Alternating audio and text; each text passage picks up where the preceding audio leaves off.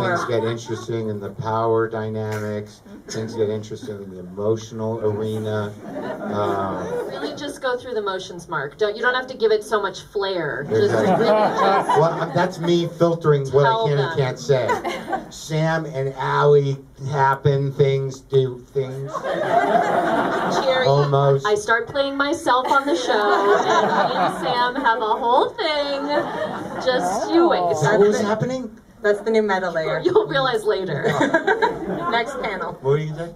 No, I was saying Cherry goes on a little emotional roller coaster. Oh, that was great. Yeah, the first season you see Cherry being a badass and more so of a mother figure and really in charge with the ladies. This season you'll see some vulnerability from her.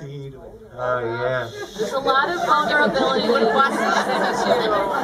There's a lot of vulnerability. Ruth definitely has her tail between her legs for a lot of the season too, and gets pretty punished. I would say the biggest difference is, like, in terms of what the show is about, is in season 1 we watched all the women learning how to wrestle and like finding themselves, empowering themselves in that way, and season 2 is all about production of the show. So it's like the show of Glow is a go, and now we have to deal with a network and weird local fans celebrities and competition between the women, and there's a whole different dynamic at play.